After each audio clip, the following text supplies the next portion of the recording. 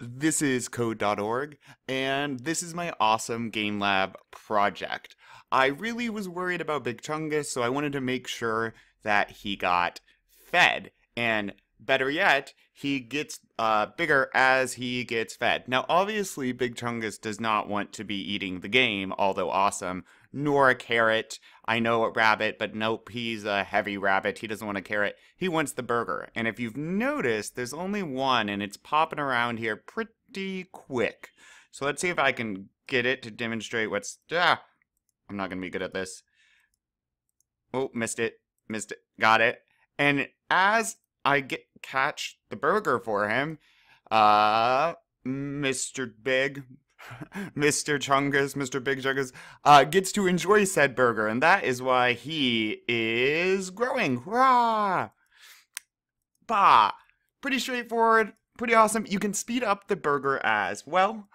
We could even add a point system or something like that. I want to just walk you through how I made this, what I did. I'm going to post in the description below a link to this as well as to the code, so you can check it out for yourself, get some ideas, remix it, make something so much better, and make sure to post your own work below in the comments. I'd love to see what you make as well. Alright, so let me just walk you through the code so you know what's going on here. First off, let's see, we're creating our variable big, which is going to be Mr. Chungus, is equal to create sprite 200 200. That's the dead center. Then we set big set animation rabbit.png_1. Where am I getting this image? Here.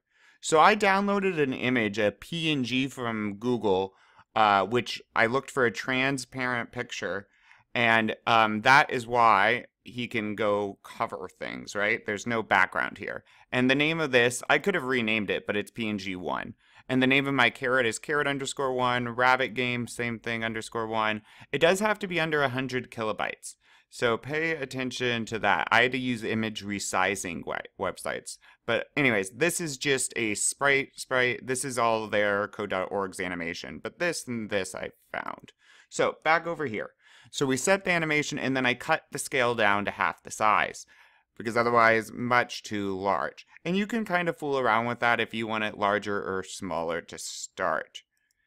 Alright, now the variables. This is kind of weird because if you're used to creating sprites, you always, or at least usually, would set the animation right under them. That's what they've done on code.org, and that is a good idea. However, instead of making all of these pictures move all over the place, all these sprites change, right? I'm just changing the picture. I'm not moving the sprite itself. I'm just changing its picture. So this, this game is now a carrot and now an orange. It's not like that orange flew over here or over there. The picture just gets changed. So I set up food 1 through 12 because there's 12 spots here. And X and Y locations, you'll notice, right? And they're 100, I think, in width, so that just goes all the way around the edges. And then I create the burger last. I create the burger last because the burger is just sitting on top of whatever's underneath it, right? It's just covering it up for the second that it's there. So I create the burger last because the last variable you create is what's going to get drawn on top of the other sprites. Okay, and then count is something I'm going to use down here. Maybe I could even leave a little bit of space. Count I use down here and you'll see why. Now, what I do right from the start, right when the player hits run, get all food. What is that? That's going to be a function that assigns all of the food its animations. Because my sprites up here don't have an animation, food 1 through 12, not automatically. So I say, hey computer, run get all food. And the computer goes, what? What's that? And starts looking for some function. Nope, not that. Oh, get food, nope. Get all food, here it is. And then it says, okay, I'm going to run. Okay, I need to get food 1. Oh, so another function, what's that? Oh, here's get food, okay. And, oh yeah, the variable food is really food 1. Okay, food 1, food 1, got it. Now, random equals random number 1, 3. So we create a random number.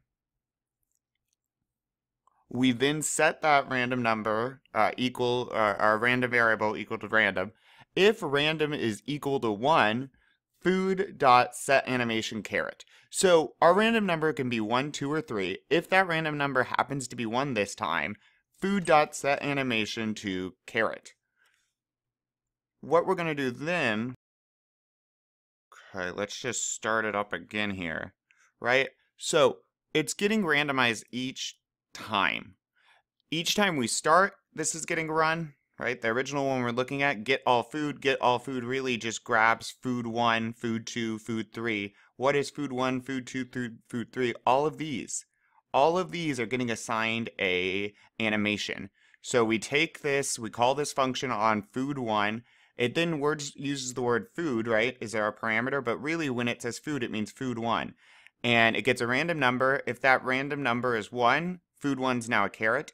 If that random number is 2, food would now be an orange. Or 3, it would be, well, anything else is going to be the game. Okay, same thing, food 2. Now we run food 2, random number. If that random number this time is 1, that food 2 is now a caret, and so on and so forth. So we get all of those. Then, what's next? Move the burger. So right away, I didn't want the burger to start in the same spot every time, so I move it right away, right when the person clicks 1, so they can't anticipate where. How do I do this? So the burger is actually moving around the screen and sitting on top of anything else. What I do is create this variable random. Random is equal to a random number 0 to 3. Sound familiar? And variable change is equal to 50 plus random times plus 100 times random. And that is because the numbers for x and y are 50, 150, 250, 350. They never get above 350. There's 4 spots. 50, 150, 250, 350. So I start at 50. I use random 1 to 3 because I wouldn't want to do 150 to 350 because it might be 118, which would not be where I want it. I use random 0 to 3. And so if it's 1, if it's 0, it will just be at 50, which is over here. If it's 1, it will be at 150. 2 times 100 is 250. If random's 3 times 100 is 350. Now, I set burger x, the burger's x value, equal to that new change value. Then I get another random number. Random is equal random 0 to 3. What I'm going to do with this now, though, I have to check that my x value isn't this, which is 150, or 250. Because it's 150 or 250, I can't have a y value over Big Chungus, right? So that's what I'm doing here. If my burger's x value is not equal, this exclamation point means not equal to 150, and burger x is not equal to 250. So for this to be true for the computer, that means it cannot be here x, or here x, here x, or here x, right? Any of this, because this is all the same x value, it can't be here or here. If that's true, so burger's not in this spot or this spot, then this is true, and since it's true, it will go down here. If the burger's not here or here, it's on the edges, here and here, and that means its y value can be any of these. Its y value could be any of these. So we use the exact same formula, change equals 50 plus 100 times random, to get its y value, since it could be any. However, else, so if this is not true, meaning the burger is here or here, if that's not true, the burger is here, okay, or here, what we want to do is, we've already gotten the random number up here.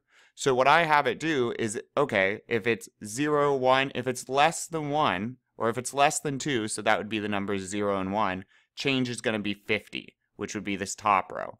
If it's greater than 2, or if it's less than 2, it's 0 or 1. Else, so everything else, which would be if it's 2 and 3, it's going to be 350, the bottom row. And that randomizes that. And then finally at the very bottom, we say change the y value, now that we've got it figured out, of the burger. And that bounces the burger around.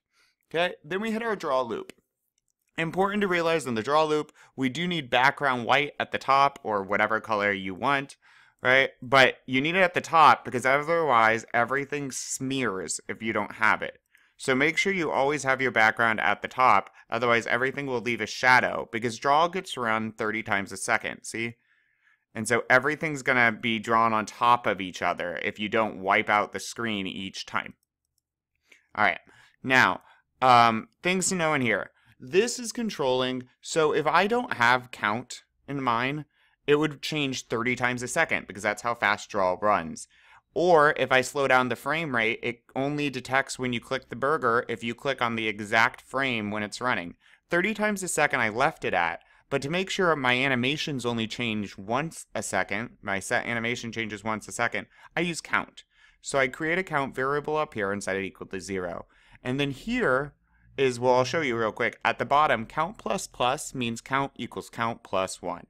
So each time the draw loop runs, I'm adding 1 to count each time. And if it's running 30 times a second, every second it gets to be 30. So if count equals 30, right, move burger, and we just went through that. That's where it moves this burger around randomly. And then what do? Well, then I set count to 0, and I could honestly do that here. It doesn't matter.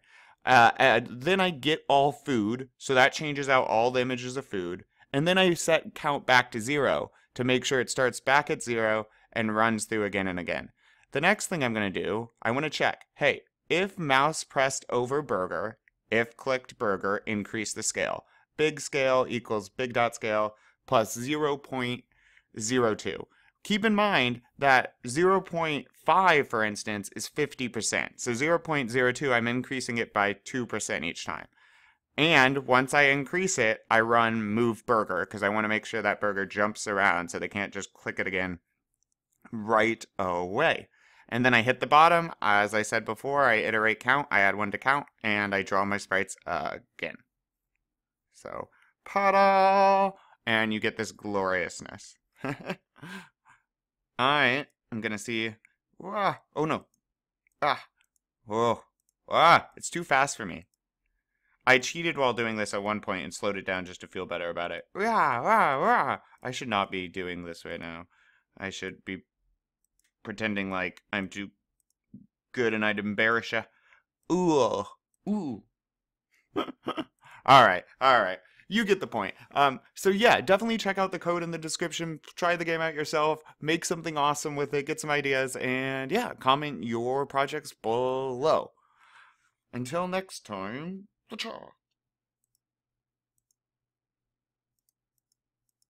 oh, I gotta stop. Alright.